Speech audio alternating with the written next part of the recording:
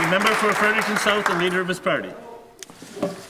Mr. Speaker, I'd like members to imagine for a minute what life would be like living alone with a disability that prevents you from working and earning a living. You're forced to draw on income assistance, which is not enough to cover your basic needs.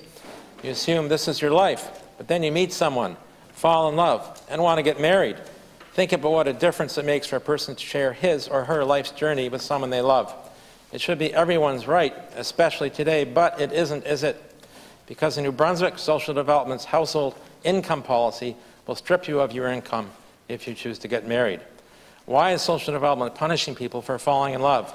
Mr. Speaker, minister after minister has refused to erase this injustice and dismantle the household income policy. It's time to just do it.